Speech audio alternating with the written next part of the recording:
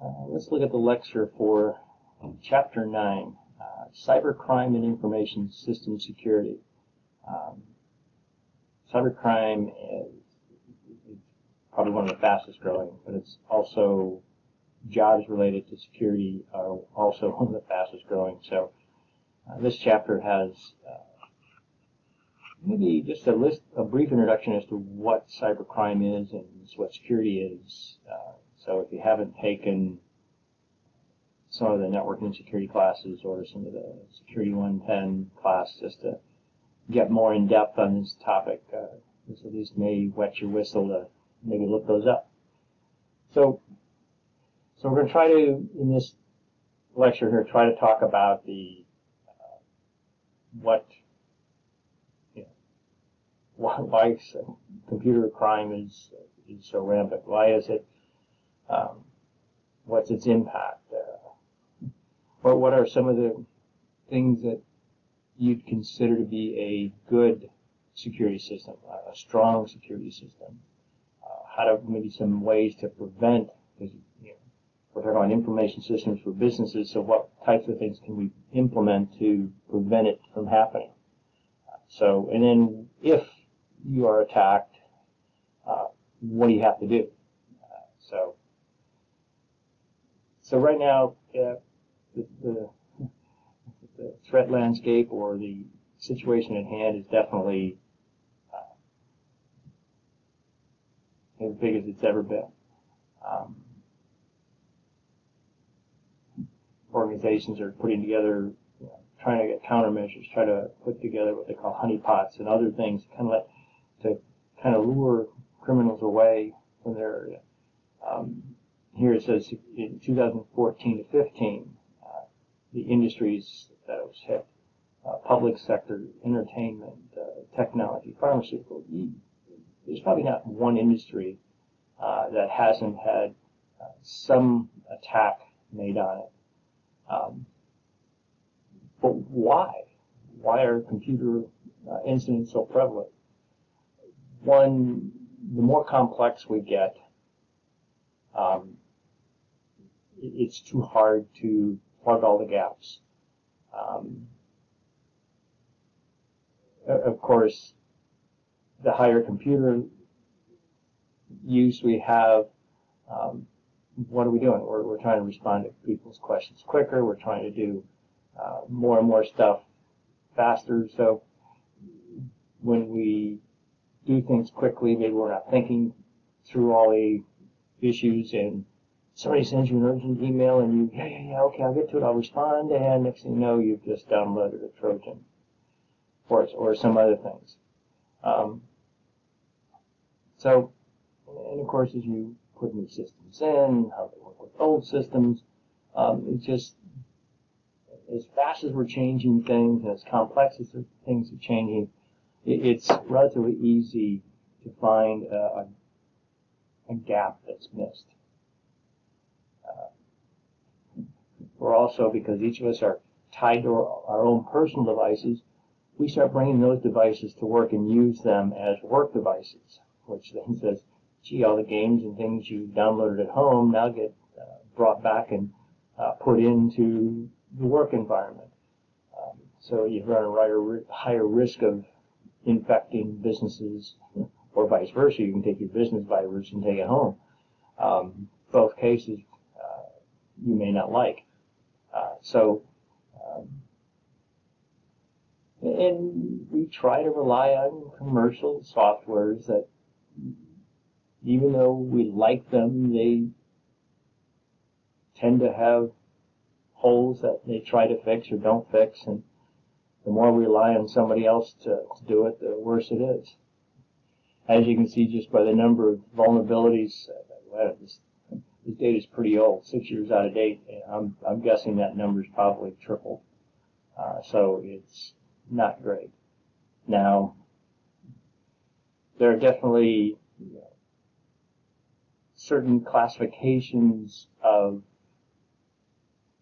the type of people trying to break in, ranging from what they call a black hat attack, who violates a computer or internet security system maliciously or for illegal purposes, to somebody that's just playing games, trying to see if they can get in. Or you come up all the way to a cyber terrorist that says, hey, I'm attempting to destroy infrastructure. I'm trying to take down a power grid or a dam or nuclear power or components of the government, an election, so to speak, maybe. So there are definitely wide range of these. And the types of attacks, yeah, they're plenty. Ones we keep hearing, I mean, we all know about viruses and a little bit of worms, but the one that probably makes as much on the news today is ransomware. Malware that stops you from using the computer or accessing data until you pay a demand. There have been colleges in the state of North Carolina that have been hit with this, and takes months to clean up and preserve and restore the data that you lost. You get Trojan horses, logic bombs, you get different types, and sometimes you get even a combination of these threats. Put multiple things together. You get spams, you get tons of stuff. You get just denial of service, where I can't get access to it. And then there's one version of it distributed where somebody's coordinating a lot of different devices to attack a particular entry point into your system that doesn't allow your system to respond to valid threats or even valid entries. So just an example of a distributed denial, because I've got all these computers trying to get in, and all I'm doing is I bombard the server fast enough and often enough, all it's doing is responding to this, and it can't do the work it's doing. So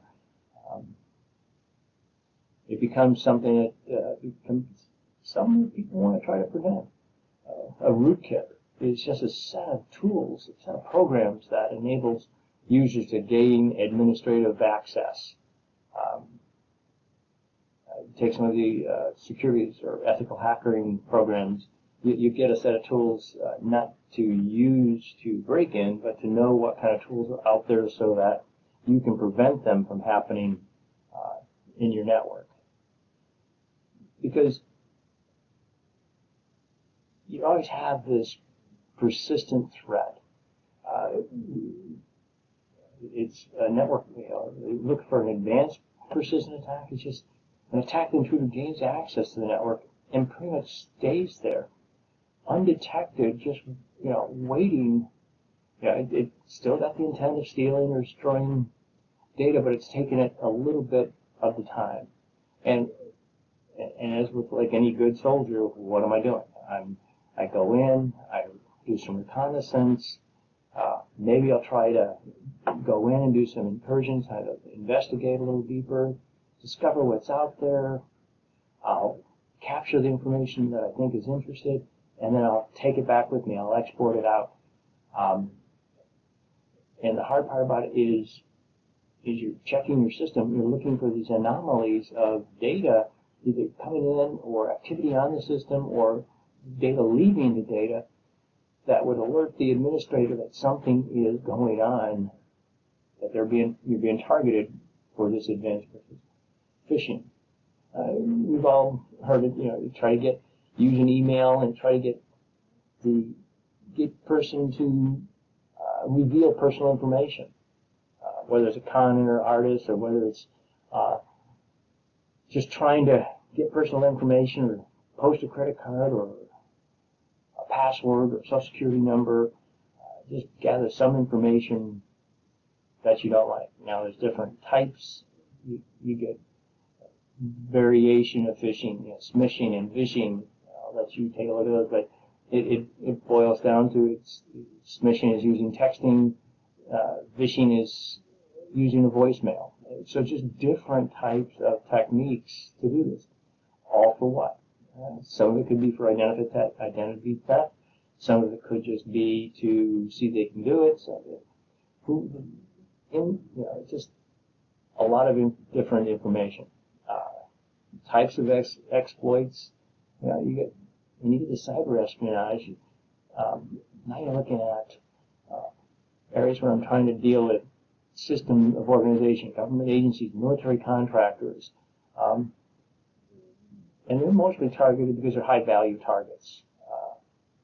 And the things they're looking for, maybe sales and marketing information, plans, schedules, budgets, employee information, customer information, maybe partnership information, all that kind of stuff.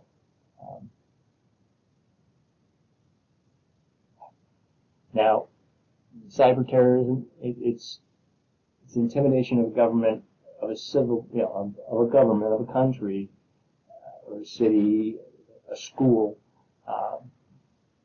to try to interpret some of that, try to gather information. Department of Homeland Security has a link that enables you to report these types of incidents. And the reports all go to the U.S. Computer Emergency Readiness Team, the U.S. CERT team, and they try to work through the situation. So these are just a few of the federal laws that address computer crimes. So it's not anything just fairly recent. All these laws have been around a while, but just how do you enforce them in a lot of cases? Now the question is, how do I start implementing a secure system, a more secure system? One, you got to assess your threats. What do you have that somebody else wants? And then what kind of actions that address the most serious vulnerabilities? So, I mean, you've got vulnerabilities. The question is, what's the most important data you're trying to protect, and what's the most vulnerable way to get into that area? And then trying to make sure users understand that, because sometimes people just don't know how vulnerable their system is. So this way, you just got to let people know. And then you need to understand, okay, when something happens, what do we do? What action plan do we have? Who do I notify? What kind of evidence do I protect so that the authorities can investigate and maybe prosecute it, if lucky? Keeping activity logs. How do I contain the problem to as small area as possible? How do I get rid of it? How do I recover?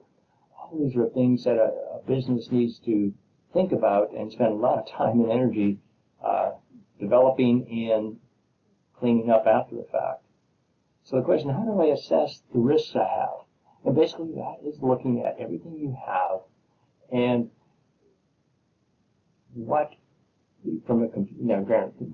how is your computers and your network established? So how vulnerable are they to internal or external attack? Granted, there are some general steps, but pretty much identify the assets, identify what loss would happen if a threat had occurred. Maybe assess how frequently events or the likelihood of a threat would be. Of course, you've got to understand, okay, if a threat happens, if it happens once every 10 years, what's the impact of that? If it happens every week, what's the impact of that? What happens if it happens at the end of the month, the beginning of the month? So it's looking at when does that impact, what impact does it have? And then to say, okay, how can I take each of these impacts, each of these threats, and how can I prevent it? Can I prevent or at least minimize the effort or the pain that's going to be caused if attacked? And of course, every one of these mitigation plans to protect, all have a cost. So the question is, are you willing to pay what it's going to take to protect that environment, that situation? And you got to say, okay, once I understand the assets, the risks, the cost, do I or do I not go ahead and do anything about it?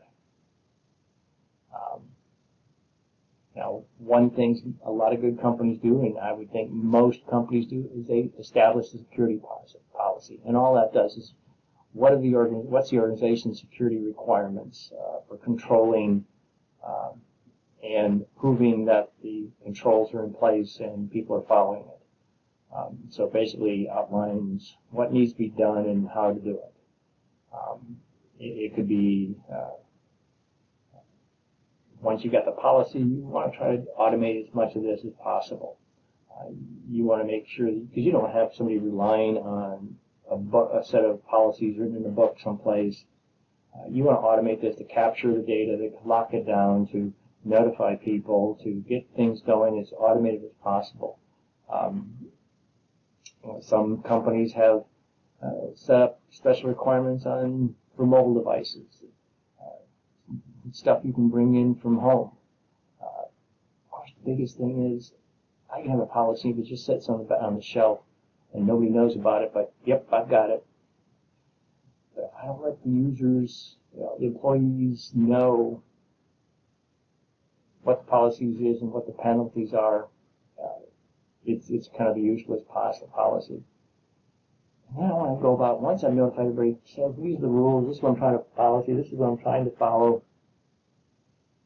I got to go ahead and start preventing things. I got to start implementing a layered security approach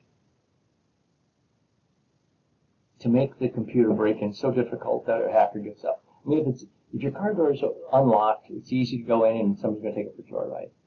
But if your cars are locked, it has a motion sensor on it, it's in the garage door's locked, they're looking for the easy attack. They're not looking for something, at least for most of us. I mean, yeah, there are some high-value targets that are so valuable that people will go through anything to get to it.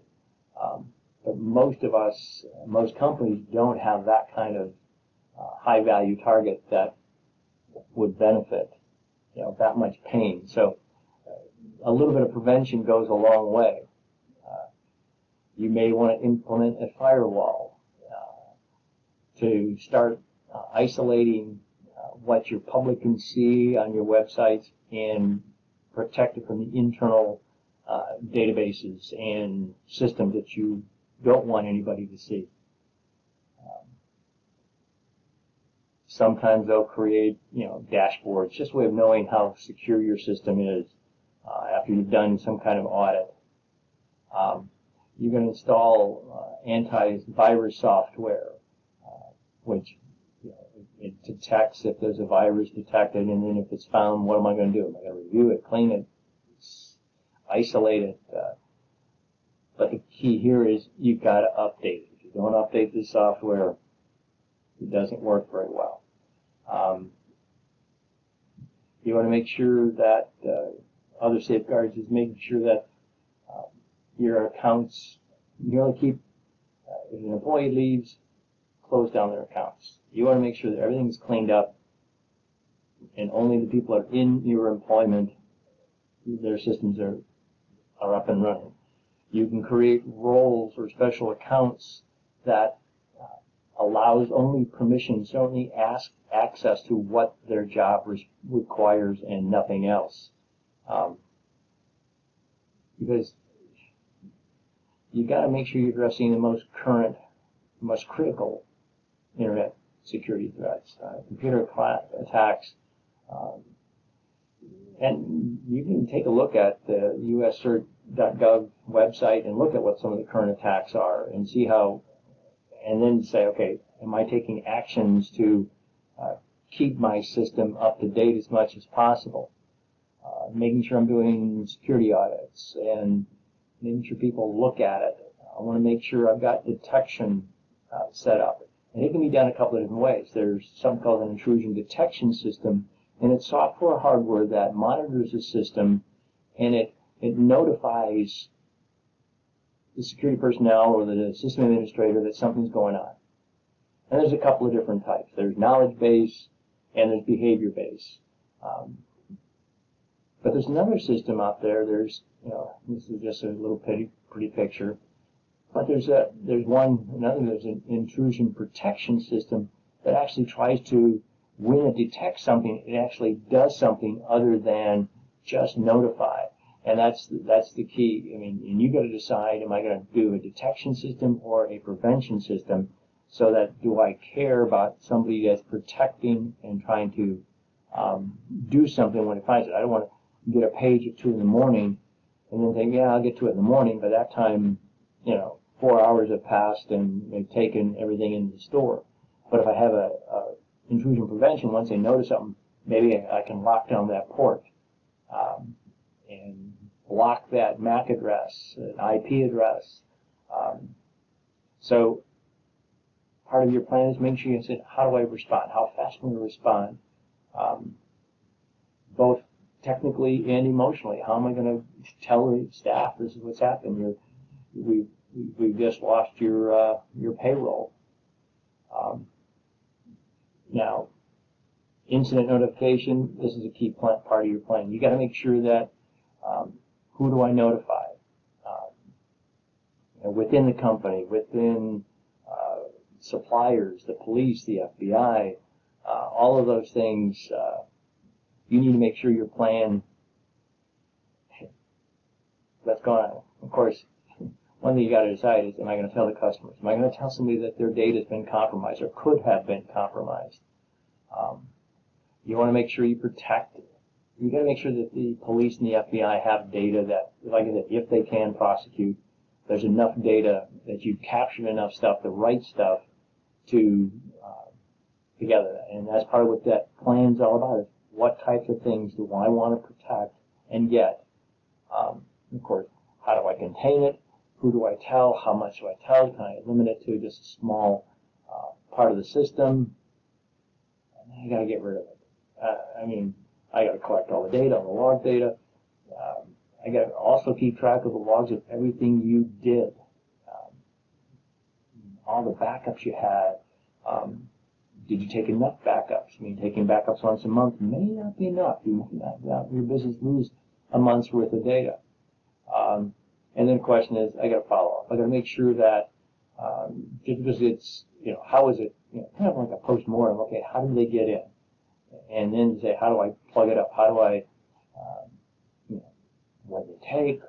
How much money is it costing us, both in maybe publicity, maybe in proprietary secrets, a lot of different ways that money can be spent or be a cost to you. And then you can pay a company that can do all this stuff for you. There's several out there. Your choice. It's the same decision we did with developing a system. It's a decision to buy or make. Maybe start out with buying it and then build your own later. A huge growing career is computer forensic. And it kind of like combines law and computer science into the same thing to identify, collect information, CSI on computers. So it's how do I handle the connect data? How do I present the data so I can make sure I've got it, so build a case if it does go to court. So a lot of interesting information. So hopefully this gives you a rough idea of how serious this industry is, or this topic is with most businesses. But maybe it also wets your whistle to say, gee, I'd like to know more about this. And maybe it's as simple as taking a Security 110 class and go a little deeper. Like I said, it's one of the growing careers out there. So if you're interested, check it out. Have a nice day.